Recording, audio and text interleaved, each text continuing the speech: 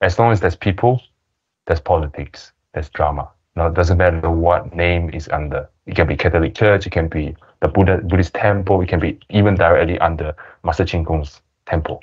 But what is very obvious is that as long as the right person, like people in charge, doing the right thing, not succumbing to wealth, fame, and not succumbing to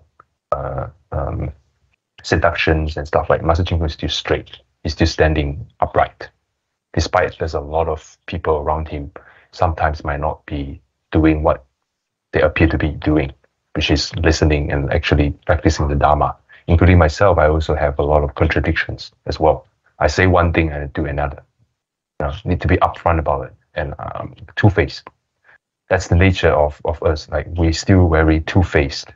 One end I say I like to go to Pure Land, the other end I still like this sensory pleasure, enjoying the earthly pleasures, and not able to understand where I am.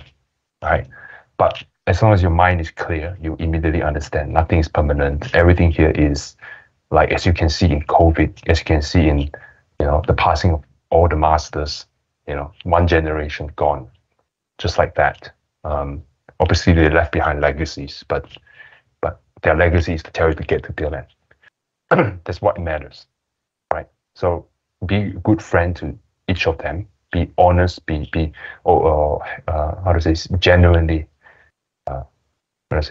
Take care of good, harbor genuine, kind intention towards two of them, but do not get stuck. Do not get sucked into their dramas, into their infightings, political infightings. No matter where you go, when there's a group of people, it's always like that.